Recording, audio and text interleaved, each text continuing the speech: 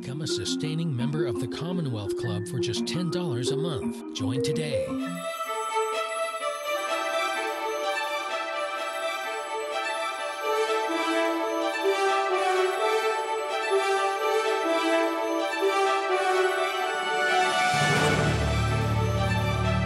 Hello and greetings. I'm Dr. Robert Kilpatrick, the chair of the Health and Medicine Member-Led Forum here at the Commonwealth Club of California in San Francisco.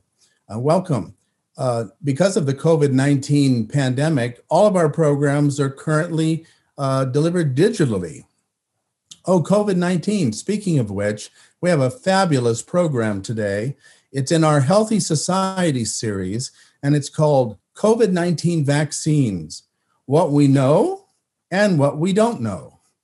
And we have two stellar experts joining us today. First, we have Melanie Ott, MD, PhD, who is director of the Gladstone Institute of Virology since 2020. And she is a senior investigator at the Gladstone Institutes in San Francisco. She is also a professor of medicine at UC San Francisco. And since the outbreak of the coronavirus pandemic, she has pivoted the focus of her research team to work on SARS-CoV-2, which is the virus that causes COVID-19. She's a member of many, many organizations, including the COVID Collaborative, which is a bipartisan group of national experts and institutions that helps shape state and local efforts against the pandemic. Welcome, Melanie. Thank you, Our Rob. second guest today is Warner Greene, MD, PhD, another doctor, and he is director of the Gladstone Center for HIV Cure Research, a senior investigator, and Nick and Sue Hellman, distinguished professor of translational medicine at the Gladstone Institutes. He's the founding and emeritus director of the Gladstone Institute of Virology and Immunology. And Dr. Greene is also a professor of medicine, microbiology, and immunology at the University of California, San Francisco. He also has an amazing biography, and I don't want to take too much time out of our program. So welcome, Dr. Greene. Thank you, Robert. Pleasure to be with you. Thank you. So the organizing concept for this discussion today is, looking at the COVID-19 vaccine, which is really on everybody's mind now, including my own. What do we know and how do we know it? And what don't we know and how will we know more? So in conversations, I discovered that the two of you have both had your two COVID-19 vaccine jabs. And on Saturday, I had my first Moderna jab. So, we've all had all or part of our vaccine. So I'd like to begin really from the perspective that before we're scientists or representatives of a club like I am, we're human beings. So Warner, what do you expect the vaccine to do for you and for me? Well, Robert, I feel so blessed that I have an opportunity to receive one of these two amazing vaccines. 2020 was dark and discouraging, but I think we're going to look back on 2020 as a true triumph of science, that within a 1-year period of time, 95% effective vaccines were delivered and others coming down the pipeline as well that will be amenable to distribution around the world so we can put this pandemic in our rearview mirror. How, I know this is difficult to reduce very complex science to simple statements, but in a nutshell, how does this vaccine behave in our bodies in relation to the COVID-19 virus? What is it supposed to be doing? This virus, so the RNA vaccines from Moderna and Pfizer, the ones that are now FDA approved, These are small pieces of RNA that encode the spike protein, which is the surface coat that gives this virus its corona name. And it's enveloped in a lipid gel. And so that gets injected right into your arm. And that messenger RNA enters the cell thanks to the lipid nanoparticle. And then it's translated into the protein spike. And then that spike protein is presented to the immune system, and the immune system trains on to be able to respond to that spike protein, both with antibody production and T cells, cytotoxic T cells. So it's an amazing technology. None of us would have ever predicted that this would work at the efficiency or the efficacy level that it is. It's like going to a baseball game and seeing in 4 consecutive innings 4 Grand Slam home runs. Well, as a Giants fan, I can tell you I like that metaphor. So, Melanie, I want to move over to you for a moment. So there are several different vaccines. For example, there's the Pfizer BioNTech vaccine. There's the AstraZeneca Oxford. There's a J&J Janssen one. There's the Moderna one that I took. And then there's Chinese ones and Russian ones and Israeli ones. Now, I just heard Warner say, he used the term RNA vaccine. Are all the vaccines RNA vaccines, or do they differ in some way? No, the vaccines come in general in 4 flavors. We have first the RNA vaccine. This is a nucleic acid-based vaccine. That's what Warner just explained. You basically give the body a genetic blueprint of a piece of SARS-CoV-2, of the virus that causes COVID. And the body makes the protein and then trains the immune system to recognize the whole virus when it comes in. That is the Moderna and the Pfizer BioNTech vaccine. But we also have viral vector vaccines, which are the AstraZeneca, the J&J, and also the Russian Sputnik vaccine. There we piggyback basically the genetic blueprint of the piece of SARS-CoV-2 onto another harmless vector that then gets shuttled into the body and then produces basically the piece of the virus that induces immunity. And then sort of more conventional methods are so-called protein subunit vaccines. That's the Novavax vaccine. It's lately in the news. There we basically produce the piece of the virus outside in the laboratory, then inject it and let the immune system recognize it. And last but not least, the 4th approach is when we just use the whole virus, inactivate it, and inject it. This is probably the oldest way to do this, and it is currently applied by several Chinese companies. Thank you for that. Now, I've heard some people say that the RNA vaccine, I suppose, design or concept is new. Is that true? It is relatively new. It's relatively new compared to the other approaches that I just explained. It is not, it came very fast down the pipeline in the last year, amazingly fast, as Warner has pointed out.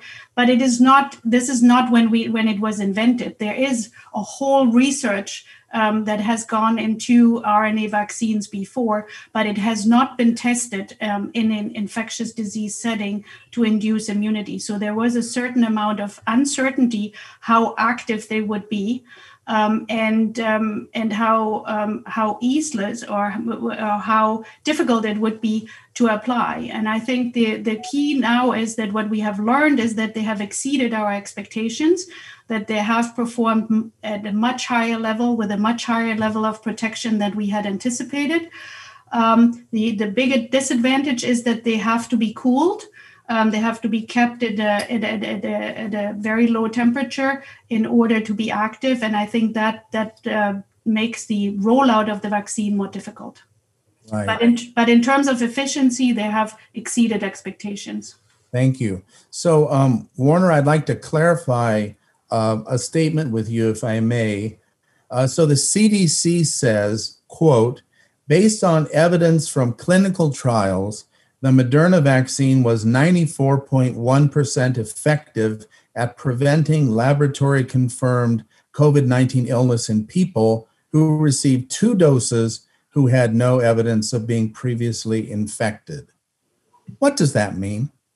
So the endpoint used in the clinical trials for both the Pfizer and the Moderna trials were SARS-CoV-2 induced disease. You had to develop symptoms. Now that could be something as minor as a runny nose, a sore throat, or as serious as pneumonia that would require hospitalization. So the full range, any type of symptom, you could lose your sense of smell or taste. And then they would confirm that you were infected with the virus using a PCR test. So any form of disease. And these 2 vaccines were 94 to 95% protective. So thank you. So that statement from the CDC talks about preventing laboratory confirmed illness. What about people have asked me the question, okay, so I take these 2 jabs, and can I infect others? So let's say I've had my 2 vaccines and then I contract it and I'm asymptomatic.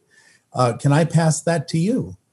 That's a great question, and we don't fully know the answer. There are 3 studies that have been done, and each of the 3 studies are suggesting that there's a 60% reduction, roughly around a 60% reduction in terms of the frequency of asymptomatic infection, but that's actually measured before you reach your full immunity. So we can expect that 60% number to go up. Will it reach 100%? We don't know yet. But it really depends upon that kind of sterilizing immunity that would wipe the virus out in the nose, even in an asymptomatic individual, depends upon really making good antibodies and creating a sterilizing environment within the nasopharynx and the oropharynx. So we don't know yet. I'm hopeful, but we don't know. Okay. So Melanie, I wonder if I could drill down a little bit on a point we've discussed, which is, these vaccines have been tested fairly rapidly, that is to say, over a relatively short period of time in clinical trials. Is that correct? Yes, absolutely. And the cohorts are tens of thousands of people, 40,000? I'm approaching 100,000 if you add it all up. I think approaching 100,000. Yeah. So, some people have said to me, okay, I'm a little concerned because tens of thousands, 100,000, relatively short period of time, but there's 7 billion people on the planet. So has it been tested on enough people? Yeah, I think these clinical trials have been done in an accelerated fashion. I mean, we have all heard the number that it takes 10 years to build a good vaccine and to make sure that it is fully safe. Of course, we would like to see it in a larger population tested with more diverse genetic background. However, I think the studies were designed to go into the different populations, and there are study arms in South Africa and South America. So I think there is a huge effort in recruiting a variety of genetic backgrounds to these. Now we also in more than 130 million people worldwide that have received the first dose, at least the first dose of the vaccines. So I think we will rapidly learn more about what is going on. But I think the need to be accelerated and to have these vaccines available fast has shortened the time for the clinical trials. However, the data that are coming in now will be equally used to learn about these vaccines to make them more safe. I might just add to Melanie's comments, which I totally agree with. The emergency use authorization was extended with 2-month safety data. And with most vaccines, most of the safety signals or problems will emerge within that 2-month period of time. However, for these vaccines to be fully registered, fully approved by the FDA, a much longer safety period, up to 6 months, is going to be required. And so they're continuing the trial and collecting safety data. Now, interestingly, we did not pick up the anaphylactic reaction, the allergic reaction in the trials. That really emerged only when mass vaccinations first started. I remember day one in England, there were 2 nurses or 2 medical personnel that had anaphylactic reactions. And we now recognize that as occurring, like 1 in a million, between 1 in 100,000 and 1 in a million people who are vaccinated can have an immediate type hypersensitivity reaction, easily treatable. But that's why all vaccinees are held for 15 to 30 minutes after the vaccination, just guarding against that possibility. After we had our first jab on Saturday, we did wait for 15 minutes, and my wife and I had no ill effects. And in fact, I felt like I was ready to throw a baseball, but of course that's not indicative of anything other than me. So in a way, I want to kind of try and encapsulate what we've talked about so far in a very simple way. It sounds to me like what you are saying, correct me if I'm wrong, that the COVID-19 vaccine should not be seen as a magic bullet. That is to say, throw away the masks, don't, start hugging strangers, go to big parties, that because we don't have enough information, caution, would that be the watchword? I think the recommendations are clear. Even if you're vaccinated, you need to practice social distancing, masking, and regular testing, because you can still be infecting others because of the threat of asymptomatic reinfection. And I think we're going to probably get into this, but we also lots of uncertainty currently about the variants and how effective the vaccine will be against them. So I think there's no get into that. Yes, there's no guarantee currently. There's absolutely what you have said. I think they are fantastic, but they are not the magic bullet currently to give up on all the social practices. Okay, so it's a step, or it's an added protection, but it's not invincibility. Now, I would say that if the vaccine also proves 95% effective against asymptomatic transmission, then it is the full magic bullet that will get us away from having to mask, as will creating a state of herd immunity within the entire population. If we get enough people vaccinated, we're not going to have to wear masks for the rest of our lives. This is an immune passport that can get us back to a state of normalcy. Well, on that note, we just got, I think, a perfect question from the audience. And it is, when will we, and this is for either of you or both of you, when will we learn whether the vaccines will need to be given annually? Like a normal flu vaccine, right? Yeah, the Moderna CEO just recently said he thought that individuals that fall within the elderly category may get annual vaccinations, whereas younger people, the vaccine may hold for a number of years. I don't know whether that's going to be true or not, but it just depends upon how durable an immune response these vaccines actually create. So maybe I can add, I think we're learning that the natural immune response is probably waning over time in a certain time frame. And I think as we learn this, we can also extrapolate better into the vaccination. But I think we expect that the vaccination, especially the RNA vaccines, might be better than the natural immunity that has been created by natural infection. And might actually really confer much longer and stronger immunity.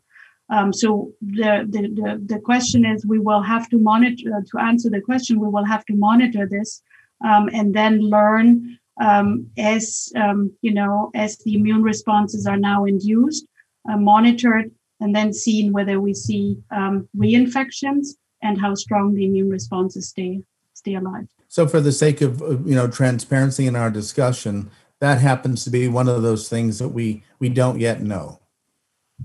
Correct. That's a very big unknown. Yeah.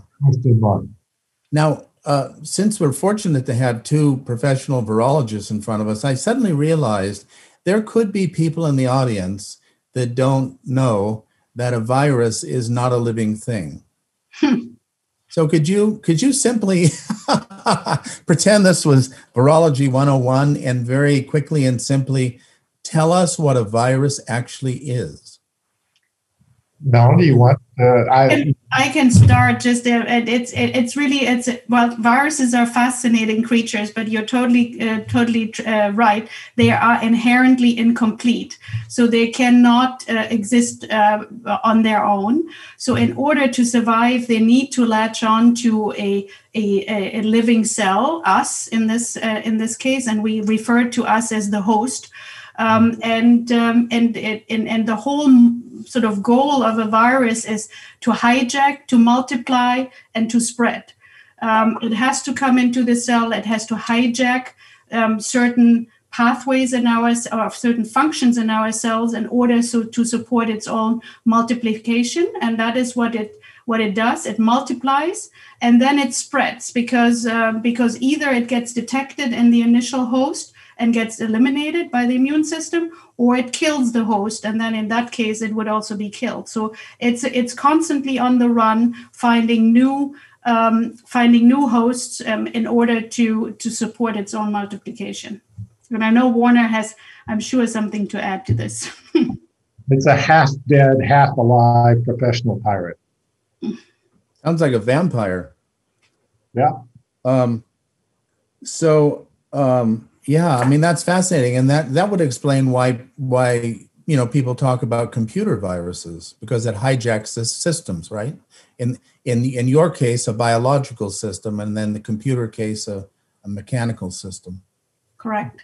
This is a particularly interesting hijack, though, in that if you took a cell that's infected with the influenza virus and you sequenced all the RNAs that are being made within that cell, you might find about 10 to 15% of the RNAs are the influenza. Okay. Not so bad. Now, if you do the same thing with SARS-CoV-2, 80 to 90% of the RNAs you can find in the cell are the viral RNAs. This virus takes over. It just basically shoves everybody else aside and says, all right, I'm the new sheriff in town, and takes over the cell. Wow. And the cells don't survive this. Sorry? And the cells don't survive this.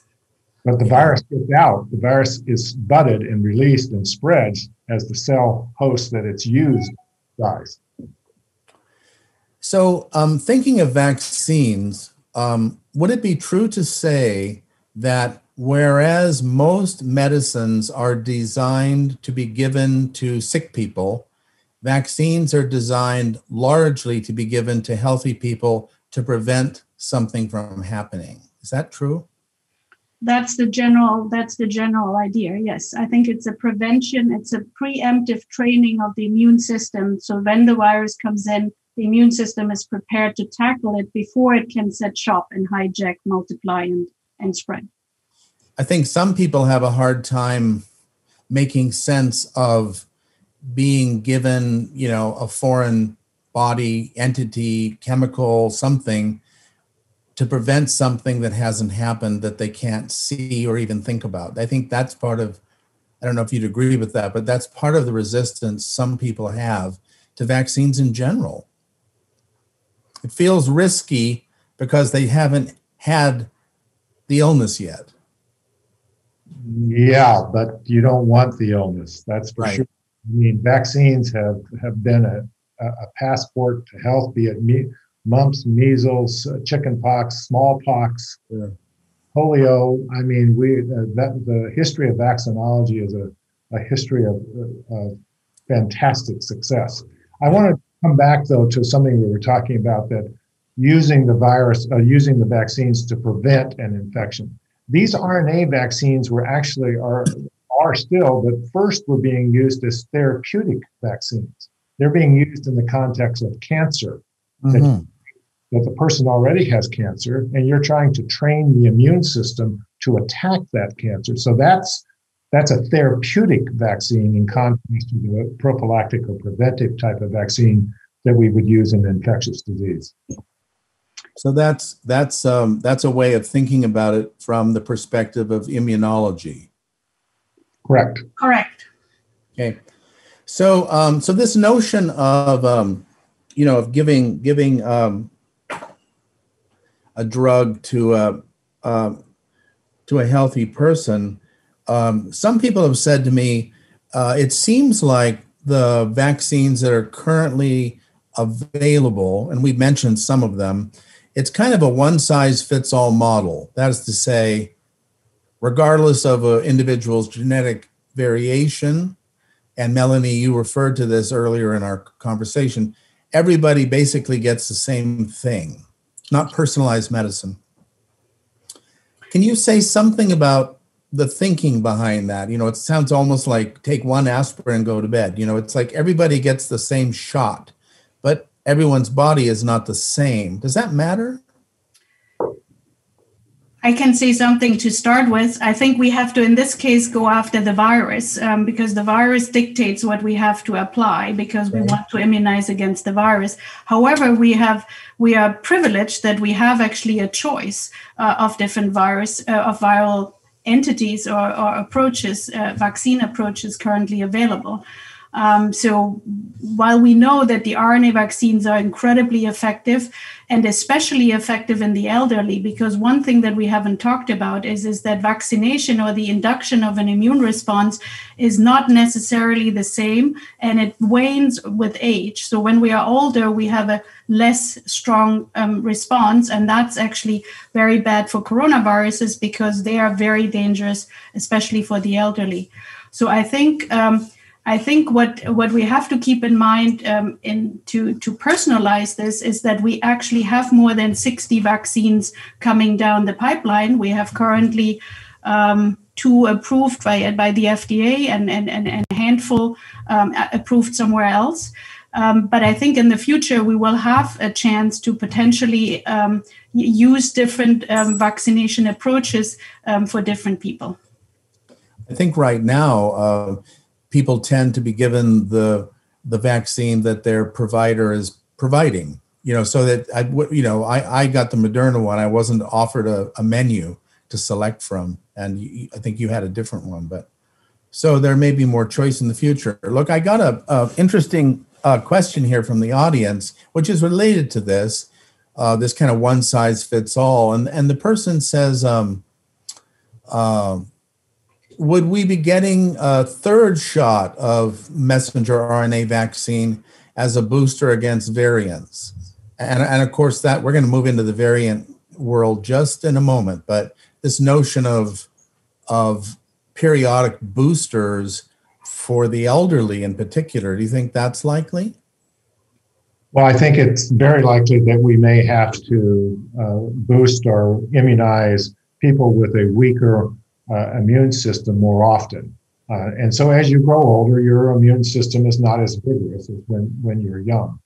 But I want to come back to our discussion of vaccines that, we currently have 20 vaccines in phase 3 trials. Okay. We have 2 RNA vaccines which have been approved, but the 2 RNA vaccines, it would be almost impossible to deliver these vaccines around the world. Yeah. We need vaccines with global reach. And certainly the Johnson & Johnson single shot, no cold chain, to produce type of vaccine that retains activity against the variants. That is a very attractive vaccine for global use. We don't know how the Chinese vaccines from Sinovac and Sinopharm are going to perform, but this is the old school full virus, inactivate the full virus, get an immune response against multiple proteins. Those could wind up being very good, and also vaccines of global reach. That's what we need. We can't just be thinking about vaccinating in the United States. We've got to vaccinate the world. That is absolute key. Right. And would you say that because the global population is a ready pool for these viruses. Yes, I mean, we can't just depend upon, you can't put up an antiviral border around the United States. These viruses are global in reach, and so we need a solution that is equally global. I heard someone recently say that the COVID-19 vaccine virus has demonstrated that viruses are no respecters of national borders or political parties. Nope, they certainly aren't. Absolutely. They don't vote. Absolutely. And that's why we should not leave the World Health Organization in the middle of a pandemic. I think we're coming back. Isn't that true? I hope so. Okay. I'd like to move on to probably one of the hottest topics in the last week or so, and this notion of a variants of the virus. According to the CDC, there are now several variants circulating globally, and I'm just going to mention a couple of examples, and then we'll open it up for discussion. The UK had identified a variant called B.1.1.17, which spread much more easily and quickly than other variants. It's now been detected in other parts of the world, and I think by the end of December 2020, it was found in the United States. South Africa, there's a variant called B.1.351 that I guess emerged independently of this UK one. And it is also in the US as of the end of January 2021. And Brazil has one called the P1. So, this was detected in the US at the end of January, which was 2 weeks ago. So let's talk about these variants, because I know that even people that have received the vaccine are getting very, very spooked, thinking that maybe the vaccine is not going to be able to keep up with the pace of mutation. I think that's definitely a valid concern. I want to just go back to our virology 101 from the beginning and extend it with two more sentences. One is that the variants are showing what viruses do. Viruses evolve, they make mistakes, and that's called mutations. And that helps them to adapt into certain situations. So that's one. And the other one is that these different variants that we're currently seeing are very confusing because there's a lot of mutations mentioned, but I want to just draw the attention on two mutations or two numbers. The one number is 501 and the other number is 484. So the 501 is the mutation. All of them are in the spike protein, which is the antigen of the vaccine. And that is what's the problem, because it might evade the immunity that the spike protein is inducing.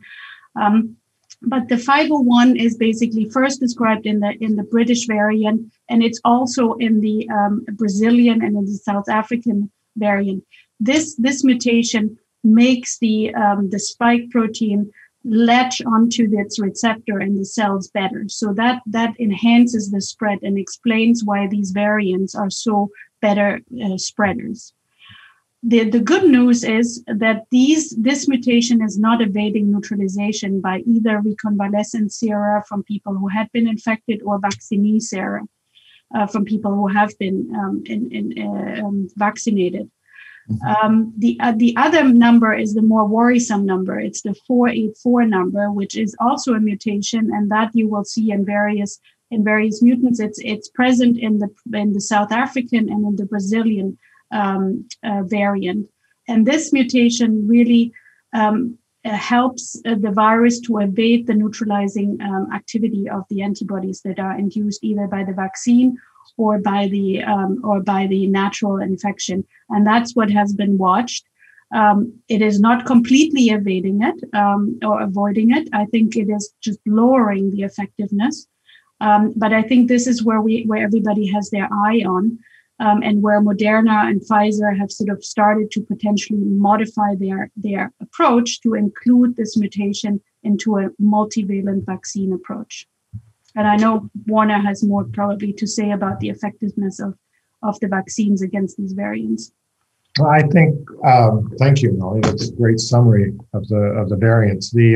I think the UK variant, which probably by March will be the predominant strain in the United States, it's doubling every 10 days here in the United States, so it will become the predominant strain. I think the Pfizer and Moderna vaccines will hold up quite well against the UK variant. The greater concern, as Melanie mentioned, South African and Brazilian variants. And here, in fact, it's a little bit like I liken it to a boxer, where you've got two fifths. You've got the B cell and the antibodies, and you've got the T cells. Well, in the case of the regular coronavirus, we've got both working, T cells and B cells. Now with the variants, Brazilian and South Africa, it's like the boxer has one arm tied behind his back.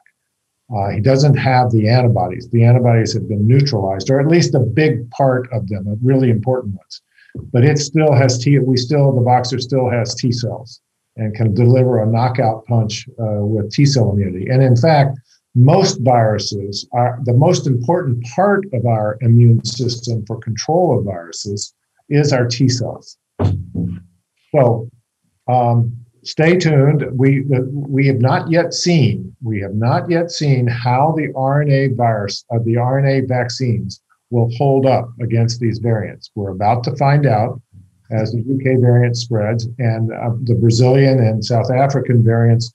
We're going to see how in the real world situation, how Pfizer and Moderna vaccines hold up. I predict they'll hold up pretty well.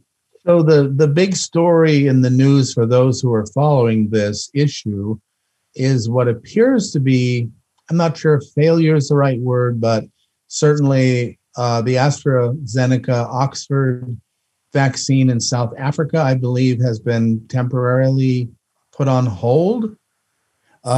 And this is not an RNA vaccine, is that correct? Correct. That is an adenoviral vaccine, similar to the J&J. Yeah. Can you say anything at all at this stage about what has happened in South Africa to this experience of this vaccine? So I think the South Africans have acted in a premature manner. The AstraZeneca vaccine is highly effective at preventing hospitalizations and severe disease. It shares that property with Johnson & Johnson and the RNA vaccines. What the AstraZeneca vaccine did not do was to prevent mild to moderate infection. But it's not going to kill anyone. It's not going to put you in the hospital. South Africa pulled the plug on the AstraZeneca vaccine because of that finding, not really taking into account that it can prevent severe disease, hospitalization, et cetera. So they have 1 million doses in South Africa that are going unused. They have 9 million doses in sub-Saharan Africa that are going unused right now. So I think they need to rethink that. Of course, everyone there is waiting for the Johnson & Johnson vaccine to replace the AstraZeneca. So if I understood what you said, Warner, a few moments ago, it sounds like the two RNA vaccines, that is to say, the Pfizer one and the Moderna one, at the moment seem robust enough to face this UK strain, which may become predominant by March. Is that? That was going to be my prediction. Yeah, I think we don't have current numbers of them in South Africa to know how effective they are, but there are trials ongoing currently. But what we know is that they lower the effectiveness when you just use in vitro assays against it. So, but the prediction is that they lower it not so much that it will lose effectiveness. So I think the numbers we still have to wait how the virus is, how the vaccine is going to perform in people in South Africa. Okay. I would say again that AstraZeneca has had another problem that has complicated their story, and that is that in their trial they didn't recruit enough people who were over age 65. Okay. Even though the European Union has approved this vaccine, many countries in the European Union, Germany, France, Norway, and others in Europe, are not accepting this vaccine for immunization of their older than 65 population. And Switzerland has said, time out, we're not accepting the AstraZeneca vaccine at all. So they've had some trial design issues. And I think that there's a little bit of overreaction, negative reaction to AstraZeneca. It still is a good vaccine to prevent serious, severe disease and hospitalization. And they were also a little disorganized in their initial trials because they gave only half of the dose by mistake, which was good because the half dose was better than the full dose, but it was not planned, and so there was a little bit of a chaos surrounding this vaccine. Well, there might be a movie in that one. Possible. So we often hear this concept, these words, herd immunity. And I always think of, like bunches of wildebeest running on the Serengeti. People are talking about herd immunity and that's important for the future of the pandemic in the world. How do the vaccines affect herd immunity? And since it's unlikely that every single person in the United States will be vaccinated for various reasons, does that matter? So herd immunity is the mechanism by which within a population, if you get enough people vaccinated, there's some members of the herd that don't have to be vaccinated, and they derive their protection from all the other members of the herd that are vaccinated. So that's the idea, that we don't have to have 100% vaccination. Okay. We need about, most people are saying 75. The higher the vaccination number, the better. But that we could probably do quite well with this, with herd immunity at the 75% level with SARS-CoV-2. Maybe even a little lower than that, given the effectiveness of the vaccine. The bottom line is that vaccines are generating herd immunity. We need them to make to generate herd immunity, potentially better herd immunity than natural infection. Yeah, that's important. That's important because, one idea that was popularized by some of the advisors of the former president and his administration was to just let this virus rip. And we're going to get herd immunity just by natural infection. Well, you pay a huge death toll for that. And it's not clear that through natural infection, whether you establish a durable state of herd immunity. So you may be having a lot of people die and not achieving the goal of a durable herd immune population in the end. It was a bad idea. Wasn't that the policy in Sweden? Yes. I don't know if it still is. Did it work? It failed. It failed. It failed. Have they switched gears? Yes, they had to. They were seeing so much death, and then and then the second wave came, and they got hit as hard, if not harder, than many other parts of Europe. So it was a completely failed experiment. It was also recently documented in Brazil, in Manaus, which had estimated 75% herd immunity from natural infection, and just was hit with a second wave harder than before. Okay. So I'm gonna ask you the $1 trillion question. Is vaccination the only way or the best way to combat the COVID-19 pandemic? And if so, why? You start, Warner. Yes, it is. To answer your question, yes. We are, again, the benefactors of, 8 very active COVID-19 vaccines. This is our way out. This is how we get out of this mess, of this isolation, of this broken economy, of our kids back in school. The vaccine, by training our immune systems to recognize and defeat this virus, we can return not only to health, but to a society that can actually interact with each other. This is the secret. Yeah, but I would add that I think in parallel, we need to also make sure that other important aspects of fighting pandemics are strengthened for the next one in preparation and in dealing with this one and in preparation for the next one. And I would say testing is one that I think we need to keep an eye on. And that's something that we do very actively, develop new tests at Gladstone. And also, I think antiviral therapeutics, I think we should not keep our eyes off them, because especially with variants and potentially other pandemics coming on the horizon, I think we should make sure that we focus on drugs that could potentially work against not only one virus, but multiple viruses or all coronaviruses in the future, so that we are better prepared. And I think one thing where we can really have a good angle here is catching these viruses at their Achilles heel, which is that they do need to have our host support, study these host supports, because many of them for many viruses are similar. And then develop drugs against those, so that viruses just simply cannot set shop or cannot survive and multiply and spread. And so that is something that we're very actively pursuing at Gladstone.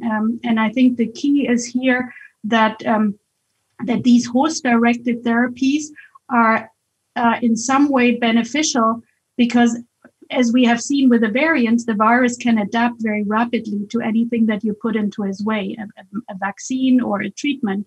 However, if we target us as the host, we cannot do the same. So we have much less chances of resistance. Thank you.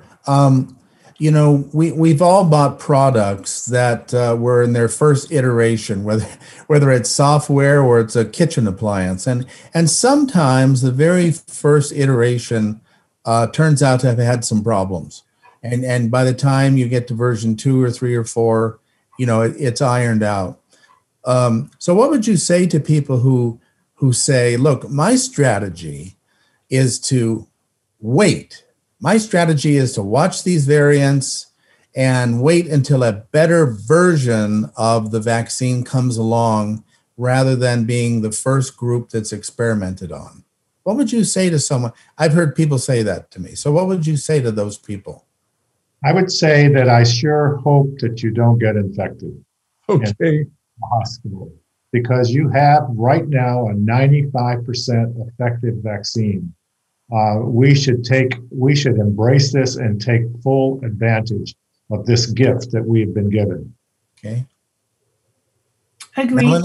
I agree. I think the risk of getting infected currently is much higher than in my mind than the risk of having serious side effects from these vaccines. As I said, they seem very new, as if they have been, coming down the pipeline in the last year. However, there has been a lot of research going into, making vaccines. Even the RNA vaccines in the cancer field have been tested before. So we know much more about them than we now can say about the SARS-CoV-2, about their safety. And I think for me, it was a no-brainer to take this vaccine. Okay. So I'd like to shift gears now, because we have, 12 or 14 minutes left. I'd like to look a little bit to the future if we can. Now, I've heard it said that there are potentially 3 phases to the COVID-19 pandemic. The first phase was the discovery or the first reporting of the virus in Wuhan, China, under, who knows where it came from. The WHO's been investigating this, but from the discovery to the introduction of mass vaccination, so late 2019 to early 2021, that would be the first phase. And by that definition, we have left that phase. We're now in the second phase, which is mass vaccination to herd immunity. And people have suggested that that's early 2021 to late 2022. And then phase 3 is social adaptation to economic, mental health, political effects. So in other words, that this pandemic, quote unquote, ends sometime in 2024. Can you say anything about your view of the future? Because, the average person who, has a job or works in a restaurant or whatever they do, life is not what it used to be. And after a year of this, I think many people are getting extremely demoralized, and they can't understand in practical terms how many more years this is likely to go on for. What can you say about that? I would say that what you outlined is more pessimistic than I would be. Okay. I think that it all depends upon how effective we are at scaling up the mass vaccination program. So right now we're about 9%, I think, of the United States have received a first shot. Yeah. A little more than 2% have received both shots.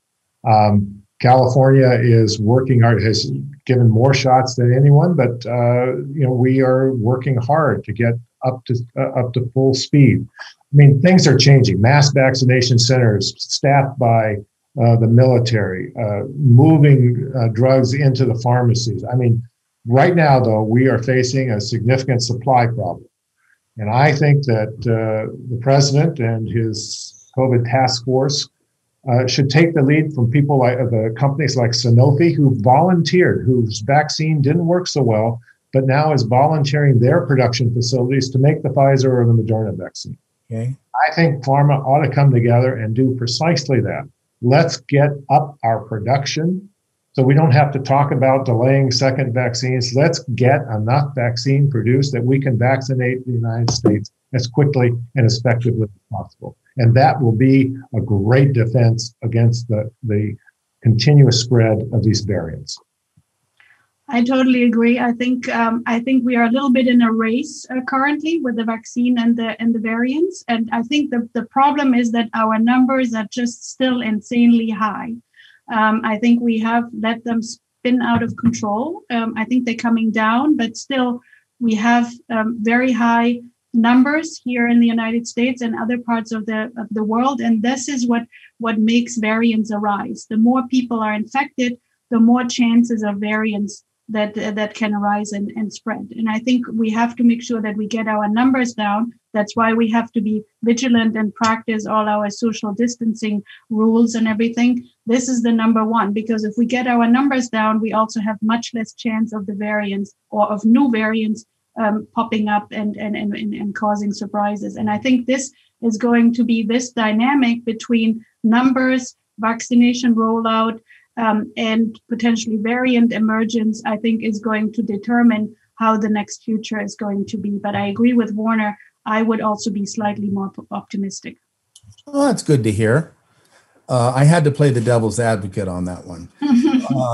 So we've got a question from the audience, and it's really something we haven't even talked about at all, which is, when do you think children will get vaccinated?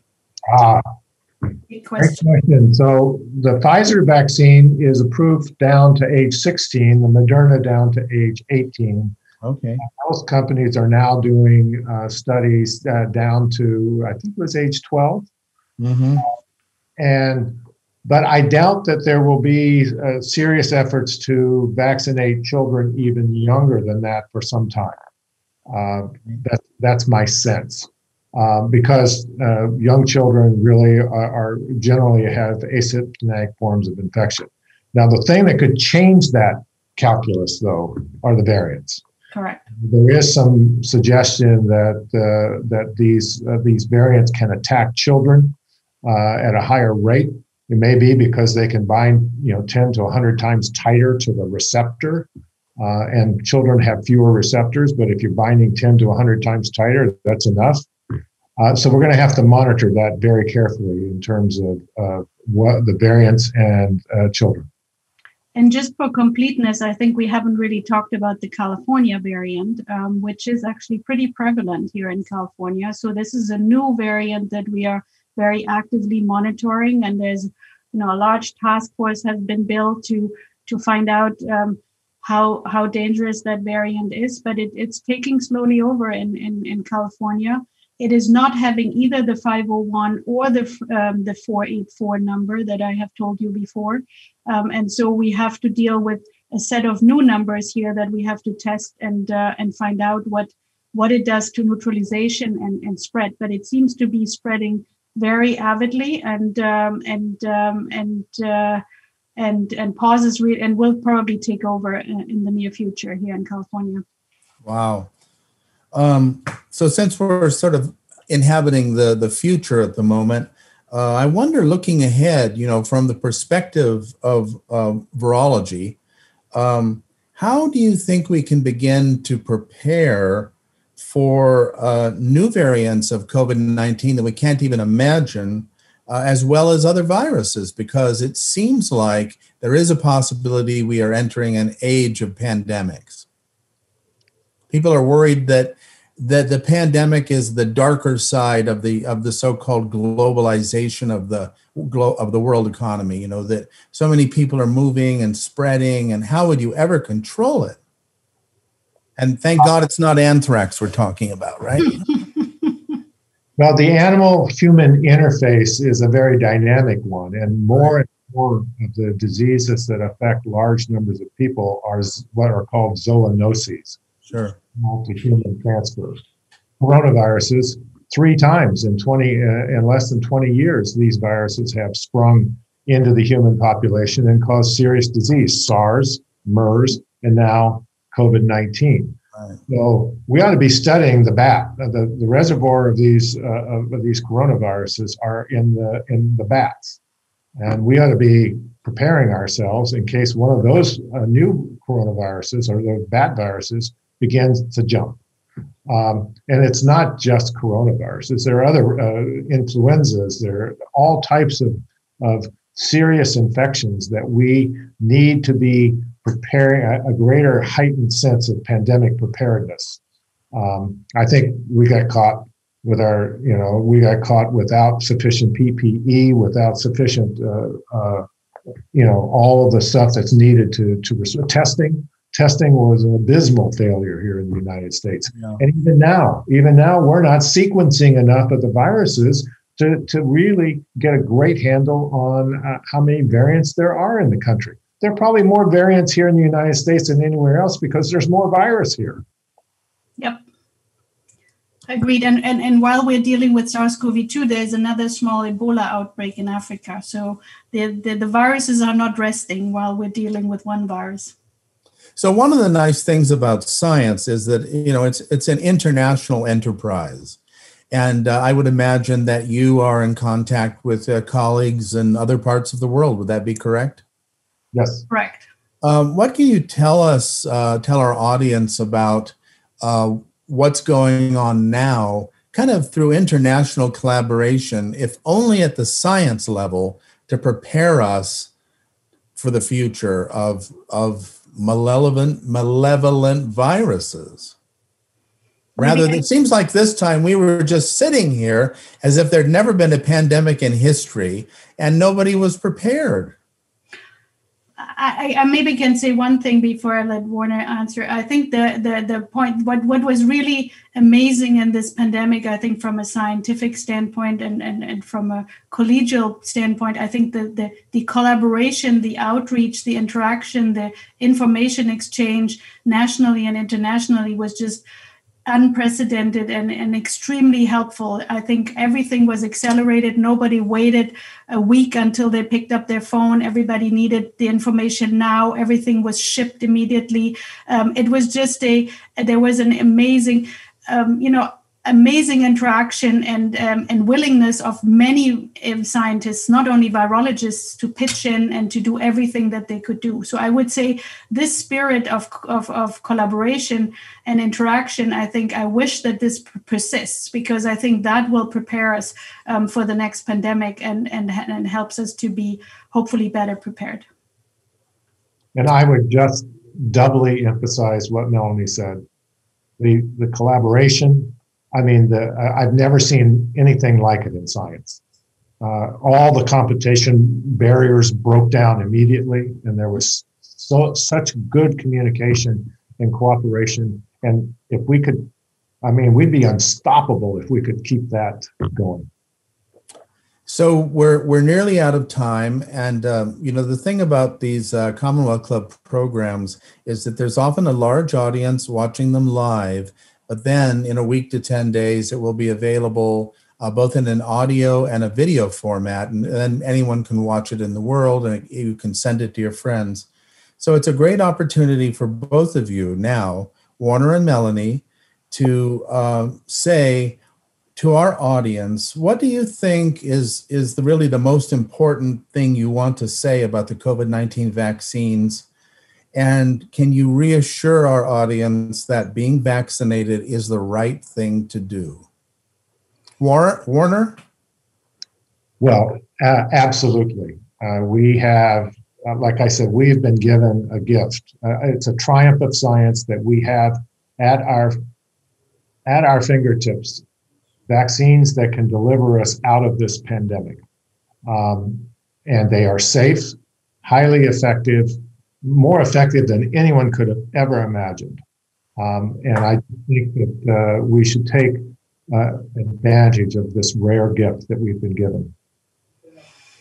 I just say 100% effectiveness in protecting against hospitalization and severe disease against all variants. I think that's the gift of this vaccine, or these vaccines coming down that we have and that are coming down the pipeline. And I think that should be, just by the pure numbers, should be very convincing. So, in 4 weeks, I get my second Moderna vaccine. That'll be early March. Do you think that I'll have to get a booster, or do you think that'll carry me through the year? Or is it impossible to say? I'm predicting that let's be prepared. Let's make the booster, the Moderna and Pfizer. Let's make it, but let's hope we don't have to use it. And I'm more optimistic about the durability of the T cell responses that we talked about. That these RNA vaccines are going to hold up better against the variants than we thought. Okay. Any other words, or would you say we've finished this lovely discussion? Well, I'd just say wear a mask for now. Be sure, wear a mask, socially distance, do all the mitigation stuff, and get an appointment as quickly as you can for these incredible vaccines. Okay. Well, thanks to both of you. On behalf of our audience, I'd like to thank you for taking the time to explain to non-scientists and perhaps some scientists all about the COVID-19 vaccine. This type of program is why I'm a member of the Commonwealth Club of California, why I'm the chair of the Health and Medicine, because I believe that for 118 years, we have supported interdisciplinary, open discussion of important topics. So I want to thank all of you, our audience behind the green button. If you're not yet a member, I'd like to encourage you to join. It's only $10 a month. You can also give a gift to the club to ensure that this culture of openness continues. And now that we're digital, we now have a national and a global platform. So again, thanks very much to Professor Dr. Melanie Ott and Professor Dr. Warner Greene. I wish you well today, and thanks to our audience. Good night and be well.